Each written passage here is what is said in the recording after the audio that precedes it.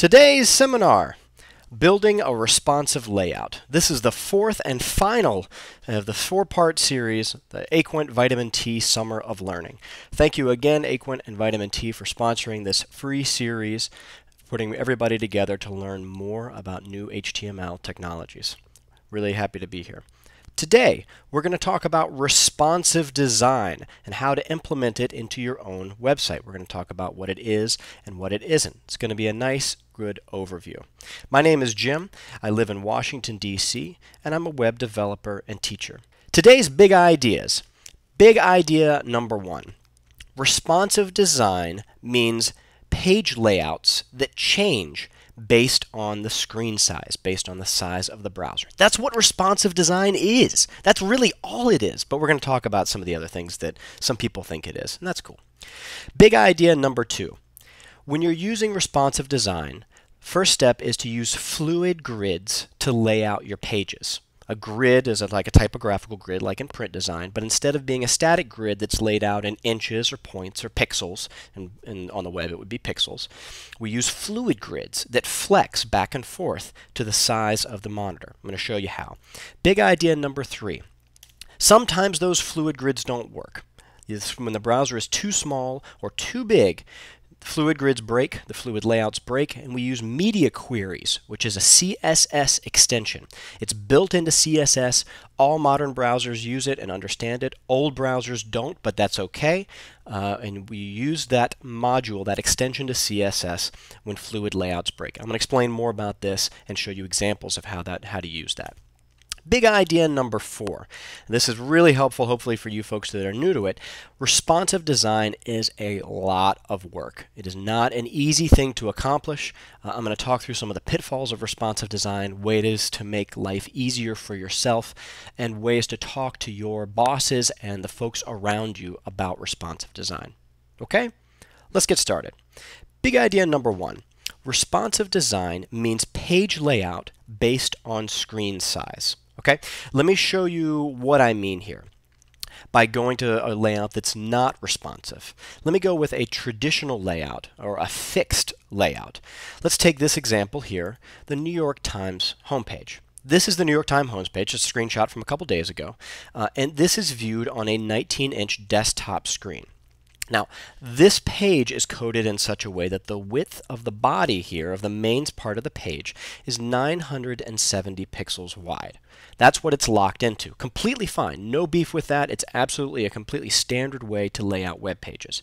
But here's what that web page looks like on a much larger desktop that has a bigger screen resolution. There's another screenshot. You see, it's still 970 pixels wide, but you got all this space on the left and the right. There's no problem with it technically. It's just not the most attractive thing in the world, but we're okay still. Let's look at it on a tablet, which is much smaller than a 19 or 21-inch desktop. The tablet shrinks down the size of the page. This is actually a little bit smaller than it would appear on the laptop or the desktop, and puts it right up to the edges here. So we don't have some edges, but it shrinks it down.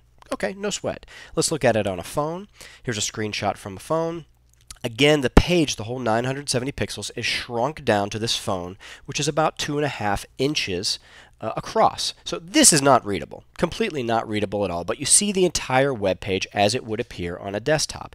If you want to read the home page of the New York Times, you've got to pinch or scroll or zoom in, and you see something like this. You see a zoomed in version of the desktop experience. Okay? That's been the standard. That's been how everything's built. New York Times is a serious website. They've got a heck of a great design and development team working on their site. That's how they're built, so we know this is a standard way of doing things. Let's look at another example using a responsive layout. The Boston Globe is a website that uses responsive design, and it's HTML and it's CSS. This is what the Boston Globe homepage looks like on a 19-inch monitor. It's again, it's an actual screenshot from a couple of days ago.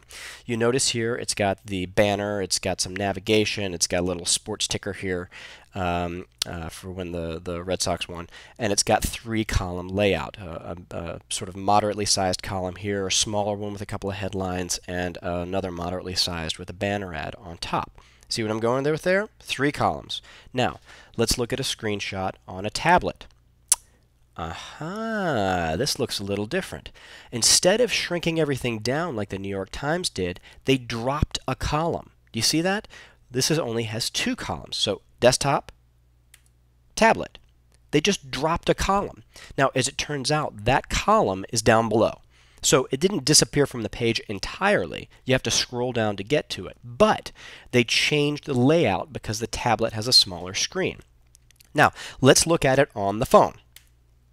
Here's what it looks like on the phone. Completely different. Now it's just 1 column. Not only is it 1 column, but check this out. The navigation changed too. See the navigation here? It says sections, and it says My Saved, and a little search magnifying glass. But on the tablet screen, it said Sections, Today's Paper, and My Saved, and had a search box. And on the desktop version, it said News, Metro, Arts, Business, Sports, Opinion, all these. And the search box is up here. So not only did they drop columns, they completely reformatted the navigation bar in these 3 versions, so that what you see on the version that you're looking at on your phone, your tablet, or your desktop is suited for the size of your screen. The banner changed too. It changed sizes, and this guy changed sizes, the weather. So they actually changed a whole bunch of stuff here. So if you're smart, you might be thinking to yourself right now, oh, Jim's just talking about a mobile site. You're building a separate site for a mobile device. That's what I'm talking about. Well, no, that's not what I'm talking about. But mobile sites do exist, and let's take a look at one and see what the difference is. Let's take a look at the Washington Post. I'm in the newspapers right now. This is the Washington Post screenshot on a 19-inch monitor. It's got 3 columns like the Boston Globe. It's got the nice banner here and navigation up above and a little bit of white space on either side. Now this is a fixed layout also. If you look at it on a big monitor, it's locked into the current size that it is here. No problem at all. But if you look at this on a phone, it looks completely different. The banner is much, much smaller. They've got an ad here stripped across the top, and you've got 1 column with stories. So desktop version, iPhone version. Okay, this is a mobile site. How do I know this is a mobile site? Because I'm teaching this webinar. No, I know this is a mobile site because I looked at here in the URL and it says mobile.washingtonpost.com instead of www.washingtonpost.com. So they've set up, the good folks of the Washington Post have set up some separate infrastructure that delivers the same news story but in a mobile layout. One downside of this, there are some upsides, and I'm going to get into that a little bit later, but one downside of this is if I'm surfing these stories on my phone, and I use the little function to send it to a friend, to email it to a friend, what it emails them is mobile.washingtonpost.com/whatever the story is. So that means if my friend that I emailed a story to looks at it on their desktop, they see the mobile version, and they see it on their desktop. So if you go to mobile.washingtonpost.com on your desktop, of which this is a screenshot, you get a completely different version of the Washington Post homepage. Here's they side by side. This is the desktop version and this is the mobile version. But you can look at both in a desktop and you can send links to somebody else that's the wrong version. You might send them the desktop version if they're on a phone, or you might send them the mobile version if they're on a desktop. And for that, we are very unimpressed. That is not a slick way to do things, but all props to the folks of the Washington Post. They're hard workers and they do a really good job. Responsive design uses CSS to change the page layout based on screen size. That's what the Boston Globe does and what the Washington Post does not. Now, let me give you a quick buzzword alert. Responsive design has come to mean some other things as well. At its core, it's HTML and it's CSS tricks, but it's come to mean a number of things involving the best experience given to each user. Those things include page layout, which is what we're talking about.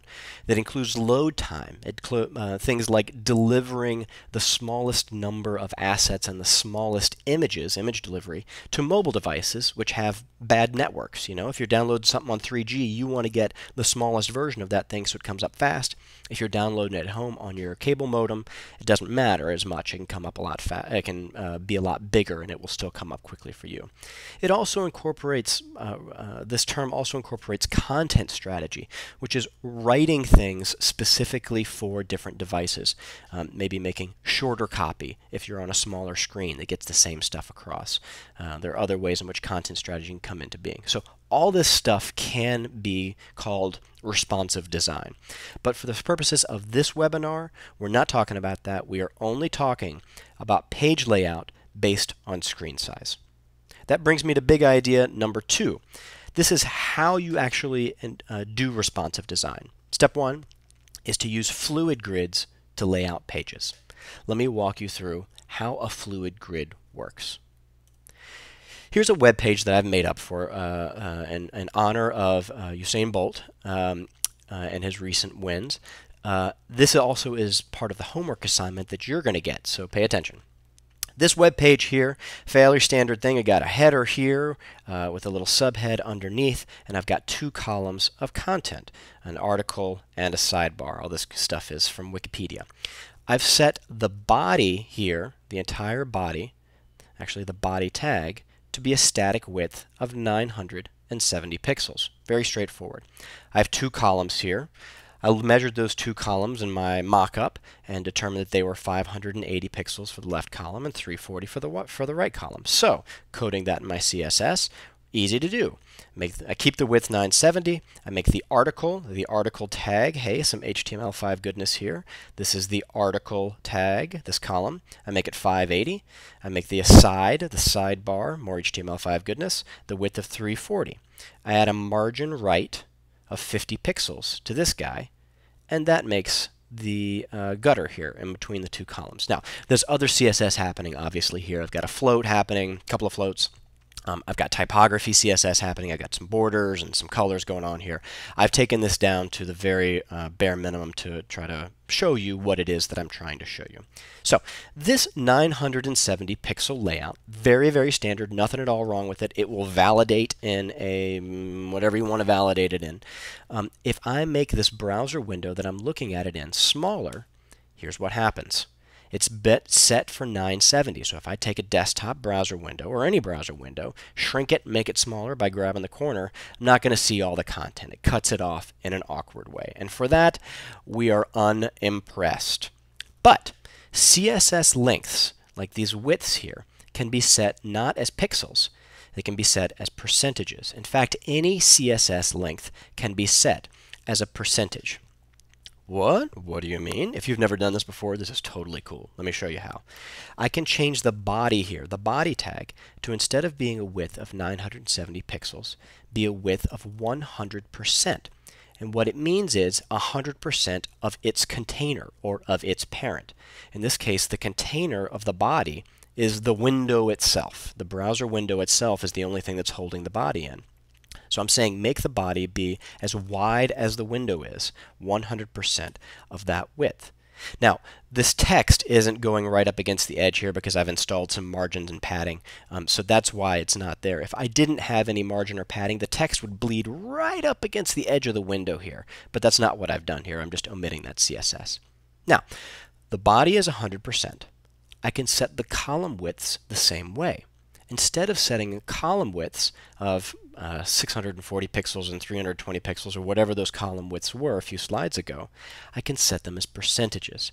This column should be 60% of the entire window, and this column should be 35% of the entire window, or more properly, of the tag that these guys are in, which is the body tag. So this is 60% of the body tag, and this is 35% of the body tag. To code that, same way.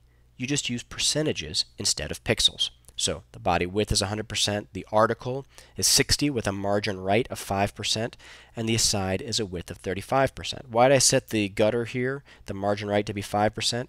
Well, because 60% plus 35% plus 5% is 100%. So I made it add up to 100. If I didn't, you might see some extra space here on one side or on the other side or in the middle. I might not be able to predict it. Make it add up to 100. I'm nice and tight, and I understand where everything is. I do all this. I save it. I refresh it in a browser. Boom. It looks exactly the same.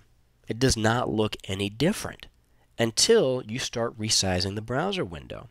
Aha! You see here? You see what's going on? I've made the browser window smaller, but instead of cutting off the content, it shrinks it down. These columns are still 60% and 35% of the browser window. It's just that now the browser window is smaller. Now, print designers will look at this and go boo because it changes line lengths. These things might wrap around in a way that you can't predict, and there might be changes in the way that these things look based on how wide the browser window is. Not just print designers. I'm teasing print designers a little bit because they're used to being able to look at things and know exactly how they're going to look all the time. It's not the case on the web and not the case when you use responsive or fluid designs. There's going to be some variation. You have to be okay with that.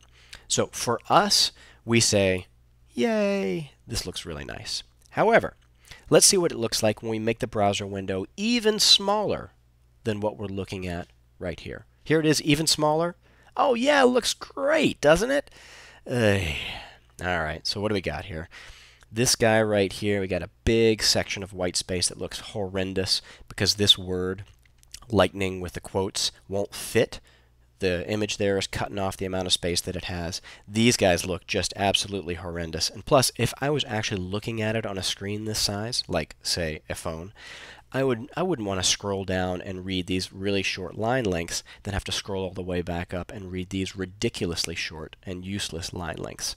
So this fluid layout by itself is not working for us. And this is one of the reasons that fluid layouts, which have been around for many, many years, I mean, you could always use percentages in CSS. Even before CSS existed, you could use percentages, and it would do this stuff.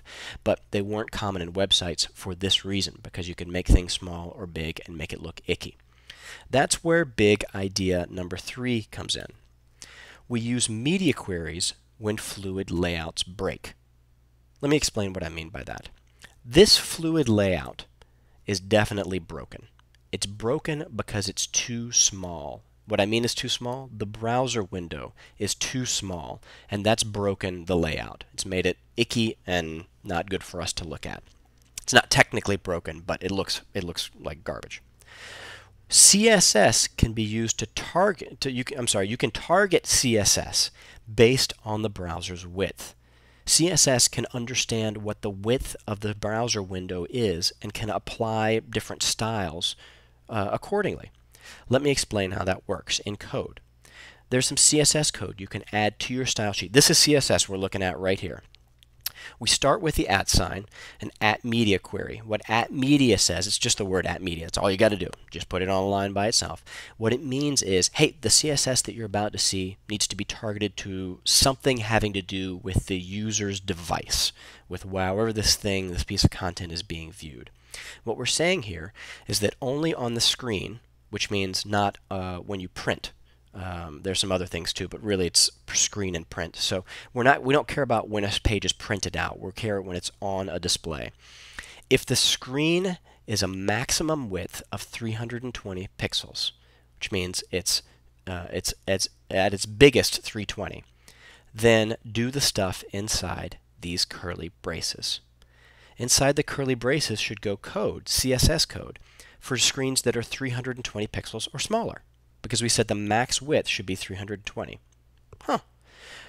This code can be used for other pixel widths. If we say the max width should be 1024 pixels, then the code in here is CSS for 1024 pixels or smaller. Likewise, as you probably guessed, instead of saying max width, we can say min width. You could say minimum width of 1024, and that means the CSS code in here is for monitors that are bigger than 1024 pixels. So what we can say is we can take this guy right here, this our broken layout, and we can say, okay, when the screen or when the browser window is really small, let's say smaller than 320 pixels, which means that the maximum width is 320 pixels, then we want to change this layout. What we want to do is we want to take this column right here, just the article tag, and this column right here, which is the aside tag, and let's get rid of the floats, and let's make them go all the way across, so the columns will be stacked on top of each other instead of side by side. That's what we're going to do. And here's the code.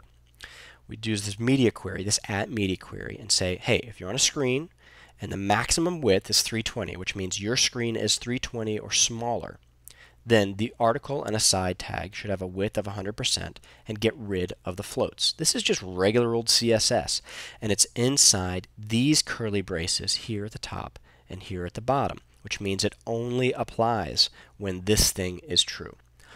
This thing, this @media query, is understood by all modern browsers up to several versions back. If you've got an ancient browser that does not understand @media queries, all of this is ignored. It doesn't do any of it. It doesn't understand stuff that's inside double curly braces, and so it does none of it.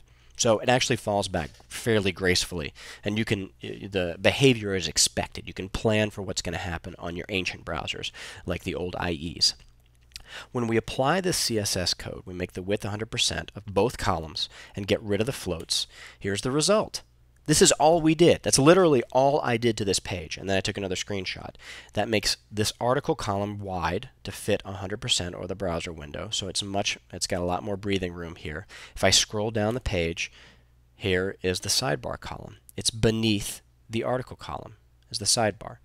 Did exactly what I wanted to. Now, if I make the browser window wider again, it boom, magically pops back into place because it takes away this application. When the maximum width is larger than 320 because I've made the window bigger, I can even drag the window and watch it go boop into place. This stuff goes away. Very cool. Big idea number 4. If you're going to actually do this stuff, responsive design is quite a bit of work. Now, the things that I've just walked you through, big idea 2 and 3 with the fluid layouts and the media queries, that is responsive design. That's essentially it, technically speaking. You get those 2 things down, you have all the tools that you need to build a responsive layout for a small website or a big site. There's no server-side magic going on, at least I mean, you can add server-side magic, and sometimes that can be very useful. But to do a bare minimum responsive design, you've got the tools right now. I've just told them to you. There's nothing else secret or special. But it's a lot of work. Here's why it's a lot of work. A couple of reasons. First is a kind of a human reason. Many of you, if you're designers, developers, especially in companies that are not web-centric companies, you will get a finished design, a finished graphic design, maybe even a finished website, and they'll tell you, hey, just make this responsive. I guarantee you this will happen to you. And you're going to have to struggle as a front-end developer or maybe a designer to figure out how to take an existing design and make it responsive. Here's the challenge with that. If you take the example we were looking at earlier, the Boston Globe. Here's the big version of the Boston Globe. Okay, 3 columns. Here's the tablet version, I'm reminding you, and here's the phone version. Now, if the vice president comes to you and says, just do it, I don't care, just do it, and got to get it done by Tuesday, you got to somehow figure out how to take something like this 3-column version and convert it into a 1-column version. And so you might say, oh yeah, okay, that's pretty simple. I can do that. I can just drop a column and knock these 2 other things underneath. No problem. Aha! But what about the banner? The banner's big here. It's small here. The nav bar's long here and has 8 items. It's short here and has 3 items. Even the weather is different. The way they've handled the weather here, the weather here. Some of these links have disappeared. Which order do these columns go in? How does the typography change? All these things have to be thought through. You can't just apply a magic number or a magic framework or a magic anything and just make a design responsive. Responsive design, unfortunately, folks, requires design. And so for the vice presidents out there who are listening to this, sorry, man, woman, it takes work. You've got to think about logo, you got to think about nav, you got to think about content images, and I haven't even covered this, but you got to think about load time, and that's where you start to get into some fancy JavaScript and some server-side stuff and try to make the mobile experience load quickly, but the desktop experience also load quickly, but it can have more content, more images, bigger images. You get into retina displays and all the other stuff we've been talking about. Things can get complex. Now, you can do it, and you can do it almost entirely with HTML and CSS and a little bit of JavaScript. Sometimes you need server-side stuff and sometimes you don't, but it takes work. So, how can you get this stuff done? I'm going to walk you through a couple of strategies if you're responsible for putting together a responsive design. One possible strategy, and this is a totally legit strategy, is to use a framework. Other folks have come up with CSS frameworks that incorporate responsive design. Here's one of them. It's called Bootstrap. It's made by the good folks who make Twitter. It's free and available. I've included a link to this and to several other examples in the Summer of Learning forum with your homework assignment. This is a screenshot from their documentation. What they're saying is they've set up a column grid system. You can set up these columns or any combination of these columns on your website, and then when you make things smaller or bigger, the columns change in a predictable way. You can actually go to this website and move your browser window around, and you can see how things move back and forth. Totally legit. Makes no sense at all if you've already got an established website that doesn't use a framework like this. But if you don't, you're starting from scratch, this could actually save you a good bit of time. And I recommend you check out Bootstrap, or there are a million variations, all of which are probably equally excellent. A little bit of Googling will get you started there. Okay, so what about if you're doing it from scratch? You're building your own. Well, another strategy for that is to plan for the devices that your users will be using. Let's walk through it. So you want to start with, let's start with a phone. Okay, lots of different phone sizes out there, but generally speaking, many phones are about 240 pixels by 320 pixels. That's a fairly standard phone size. So boom, you got phones taken care of. Oh, whoa, whoa, whoa, whoa. No, you don't. You got to take care of the phone's horizontal. You flip it on its side. Well, that's 320 by 240. You got to flip the dimensions. So you got to take care of those two widths, the 240 width and the 320 width. Done. Let's go to tablets. Let's take a standard tablet. Now, lots of tablets are different, but a standard size is 768 by 1024. Oh, whoa, whoa, whoa, whoa, whoa. What about on the side? And you got to do 1024 by 768. All right, so you got 4 widths here. Now we got to get desktops. If we're being fancy about this, we might as well take care of laptops or smaller screens. An example size would be 1280 by 800, though all laptops obviously are different. And then maybe you could take care of the big ginormous screens that desktops have. An example size on a smaller end might be 1920 by 1080. Okay, these are 6 very, very reasonable sizes that would probably cover a fairly large portion of your audience. You've got 6 different widths here. Now, if you've got 6 widths, that means, because remember I said responsive design requires design, and not just because I said it, but because it's actually true. It means you got to have 6 designs. You have to at least have thought through all the things that those particular browser widths need. It means you got to mock those up. Better mock those up, or you better at least plan for them. And not every website is one page or one page design. A pretty, like a robust website might have 10 templates in it. And you add all these together and you've got a heck of a lot of work, especially when you start talking about the revisions that are required in any sort of normal website design process. It's miserable. Take on top of that not all sizes are the same. An iPad is 768 by 1024. That's the sample size that I gave earlier. But an HTC Flyer, another popular tablet, is different. It's 600 by 1024. And these guys didn't get together and decide what their resolutions were. They built their own. You take another one, a Kindle Fire, that's 600 wide, like the Flyer, but the Kindle Fire is like the Flyer, but it's much shorter. It's 819 tall. So if you're trying to make customized designs that look perfect on all these screens, you've got tons and tons of devices that you got to think about and design for and test. And you've got to think about what's coming next. What about when you can access the web on the side of your camcorder? Or what about when you can access it on the back of your camera? Or in your fridge? Or in your car? Or on a wristwatch? How the heck are you going to make all those designs perfect for each of those screens? Very, very challenging. Very challenging. A third strategy that I might recommend to you is to go with just 3 sizes: small, medium, and large. But these sizes are based on the content of your website, not on a device. This is strange. Let me explain this a little bit.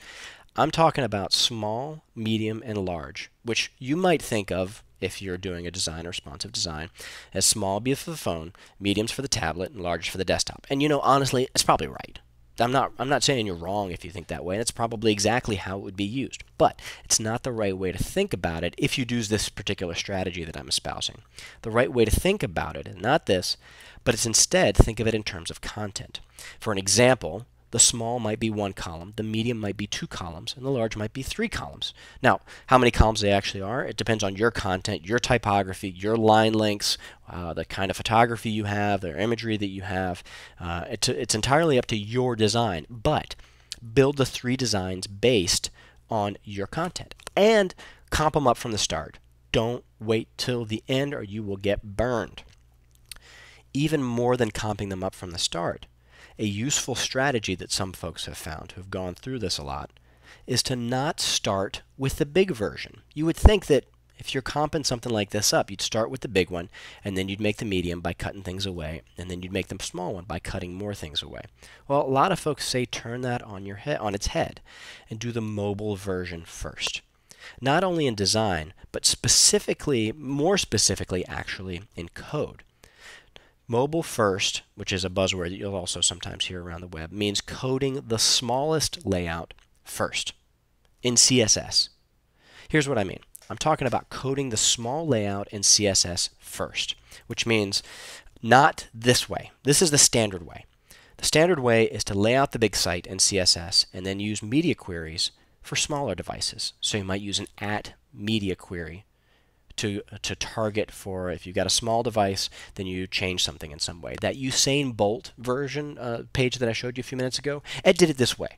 It did it in exactly this way. It was the big site first, and then we used media queries to make them morph into 1 column instead of 2. Now, there's a technical reason for not doing this, a reason why this is a bad idea. And the technical reason is that every device, no matter what, gets the code for the big site, the CSS for the big site, which means that if you've got background images or you've got other assets that need to be loaded in, mobile phones, which are on those 3G networks or 4G networks or networks that are relatively slow, they get desktop-sized assets, which makes the page slow to load. Instead, you flip this idea of building CSS upside down. You lay out the mobile site first, and then you use media queries for bigger devices. So the mobile site is what everybody gets first. Media queries are what are shown for bigger devices. But everybody, it's not like you see the mobile site and then it transforms into the big site. No, no, no. If you're on a desktop, you're just going to see the right thing. All this happens behind the scenes. It's not like it's building it for you and you're watching it building in action. So the experience is going to be right. But if you do it this way, it means mobile phones skip the desktop assets, and so it's faster to load over slow networks. Hope that makes sense. Okay, a couple more thoughts, and then we're done. We're ready for questions and answers. First thought is, earlier today I showed you the Washington Post, and it has a mobile website. And the Boston Globe has responsive design. What's the difference? Why should you do one or the other? All right, well, let's look at the Washington Post. The Washington Post's desktop site looks like this. Its mobile site looks like this. This is www.washingtonpost.com. This is mobile.washingtonpost.com. You can go to mobile.washingtonpost.com right now on your desktop, and you'll see something exactly like this, something very different than the desktop version. Here's the responsive design version. This is the Boston Globe. Remember, this is the desktop version. This is the phone version. Both of them are www.bostonglobe.com. If you go to www.bostonglobe.com, you're going to see this if you're on a desktop, and you'll see this on your desktop if you're on a phone. If you shrink the browser window on your desktop, it'll start to morph around for you, and you'll be able to see different things. But it's the same web address. Also, it's the same HTML. I'll get to that in a second. So whether you do mobile site, a separate mobile site, or you do a responsive design, both require thought and effort.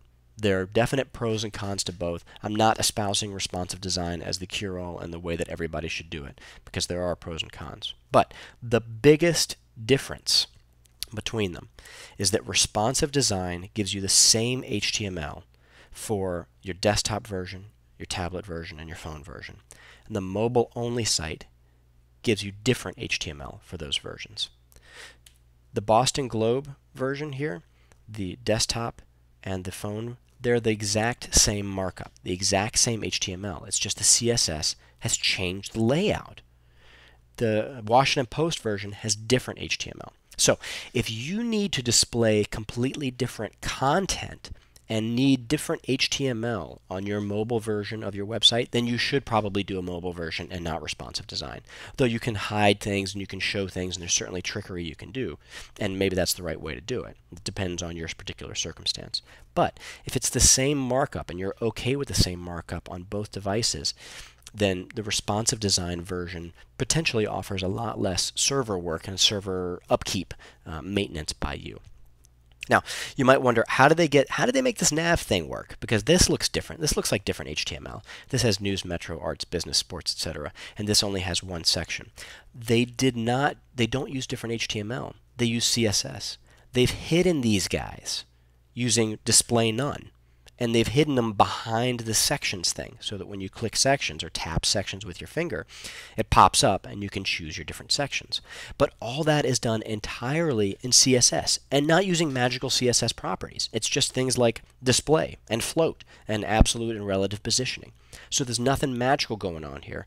It's just that CSS puts it inside here. And so it's like a drop-down menu. Whereas here, it's not like a drop-down menu. And that's all just done in CSS. It's the exact same HTML. That's it for today. Let me bring you to our homework. Homework assignment is the code and assets for this are included in the Summer of Learning forum board, where you can log in, download all this stuff. I've got screenshots, I've got instructions, and I have a solution posted there that I don't want you to peek at, but when you're ready and you're finished, you can see how it is that, that you can solve this task if you get stumped. Here's what you're going to do. You're going to take this page right here, which I've provided a base version of for you, and you're going to make it responsive. This is a static layout right now. You're going to make it responsive. You're going to create 3 different versions. One version is going to be the small version, which has a big image and 1 column of content. Then you're going to create a medium version, which I've decided is going to be a small image right here with the content flowing around it. Still only 1 column, but a smaller image. And then you're going to create a large version, which has the column of content here and the sidebar adjacent to it instead of below it. Those are the 3 versions that you're going to create. When you're done, post your work in the forum at thesummeroflearning.com.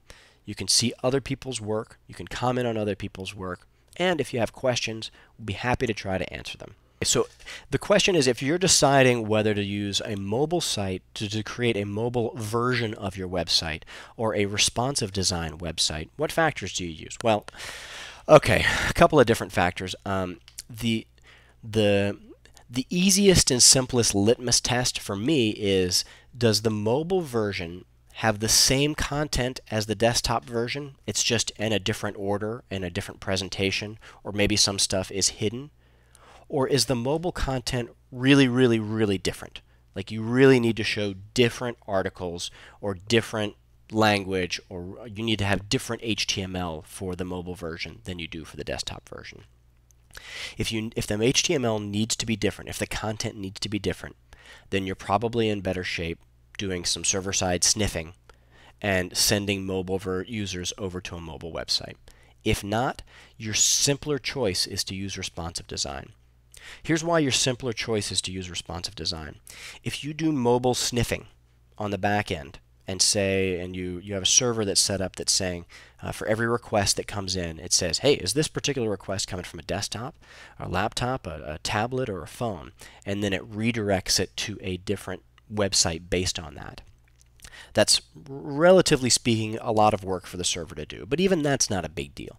The big deal is that if you set up all the definitions for what is a mobile phone, and it's completely accurate today. So you've got all the iPhones, you got all the Androids, you got all the Nokias, you got everything internationally using all kinds of phones that are not common at all in the United States.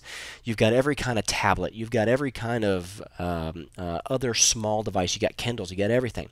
You got to keep that list up to date on the server so the server knows what's a mobile device and what isn't a mobile device. Because there's no way for the server to know that unless you say, hey, the word iPhone means mobile device, or really it's mobile WebKit, and the version of mobile WebKit and what you're, whether it's an iPad or an iPhone. That is a tremendous amount of upkeep. Now, you can pay some companies that will do that for you, but it's more complicated. What responsive design says is, I don't care what device you're on, I care about the width of your screen. And if the width of the screen is a certain thing, then reformat the CSS or apply CSS in a different way. And that'll work on a phone, a tablet, it'll work on when my Prius can access the web, and when my fridge can get to Twitter. Are there any other questions? Okay, great question. The question is, if you're going to set up app media queries with breakpoints to have different widths for your design, what width should you use, and how many of those different breakpoints should you set? And again, you can approach it a couple of different ways. The standard way is to say, okay, the iPhone, the iPad are popular. Let's set those widths and design for those. And maybe we'll design for the iPhone that's vertical rather than horizontal. Or maybe you decide that the Android's a better way to go than the iPhone. And you just pick a width, 320 pixels, and you say, boom, that's my width and that's what I'm designing for. Okay, that works. Second way is this Goldilocks method that other people have espoused and recommend, and which I think is the right way to go too, and that's the small, medium, and large way. Okay, so I told you small, medium, and large. Great, that's 3. Fantastic, thanks, Jim. What widths do I use? What's small, what's medium, what's large? Get me pixel widths. Well, the thing is, I think the best way to do it is to make the pixel widths dependent on how line lengths lay out using your particular typeface with your particular content. So design it to line lengths. If you have, let me go back here. What width this is, I haven't specified. Well, actually, I did specify it for you in the homework assignment because I wanted to give you a break. But if you're doing this on your own, you would make it such that the line length here is a comfortable read, which is about 66 characters per line. So once you've established what typography you want here, right now I'm using Helvetica at a particular size, or Arial at a particular size. And I would say, all right, 66 characters is about this many pixels wide on the various devices I'm looking at, and it starts to get uncomfortable at, say, 400 pixels. So at 400, I'm going to change it to this, or maybe at this point the image can go next to it so it's comfortable. And then at some point the column gets too wide, so I'm going to drop the second column in here because there's enough room for it. So as many sizes as work for your content and your design, and the widths of those sizes should be based on your content and your design. I hope that answers your question. If it doesn't, I hope you'll follow up. The third question, the last question for us, is about navigation in responsive design. What's the right way to handle navigation responsively? Oh, excuse me, folks. I didn't mean to do that. Let me get back to this slide. The right way to handle navigation responsively is going to be dependent on your content and your navigation and how it works. That's not a cop-out answer. It's actually true. If you have 10 nav items that you're trying to get to and they're all equally important, that's going to be real hard to put that at the top of a mobile phone. If you've got 2 that are really important, that's going to be really easy to put at the top of a mobile phone. Okay, that being said, let's look at the Boston Globe and see how they've done it and see the ways in which that's instructive. Sorry, I flipped through those slides real quick. I hope I didn't give you all a seizure. How they've handled navigation is they've said, okay, on a big screen you can put these major section headings all the way across. On a small screen you can't. You can't do it. It's not going to fit. You could stack them on top of each other, but then you'd push the content way below the fold. That's no good. So how are we going to handle that? And they decided that these 3 were the most important to them. They rolled up all this stuff, news, metro, arts, business, etc., under sections. They left my saved. Probably somebody there was very interested in making sure that you were able to save particular articles that you wanted to read and to see them. And they took the search bar and they moved the search bar from being a box that you type into and a magnifying glass into just the magnifying glass. Now, if you tap on this, the search bar pops up. But they said, we don't have the real estate for all this stuff. So we got to shrink it down, and we got to decide what of this is absolutely most important, and that's what goes at the top of the device. These are hard decisions to make, and they can get very political within an organization very quickly. Way to cope with that? Well, it's tough, man. I'm sorry. It's just tough. A couple of ways to cope with it. One is start with this. Start with the small one. Do not leave it for the end, or you will be hosed. In terms of your process and within your organization. But start with this kind of thing so that you know what is the really important stuff and what is less important. Test it with folks. Obviously, usability testing, even done in the lowest possible key way, the least expensive way, can be really instructive and useful. And look at what other people are doing. So I've got the same advice for you that I would give to anybody about any navigation issue. If that didn't answer your question, or if you've got more follow-up, I do hope that you'll talk with us in the forum, because we've got good folks there who are waiting to continue the conversation with you, both folks from Aquent Vitamin T and folks just like you who want to talk to each other. I'm really excited about it.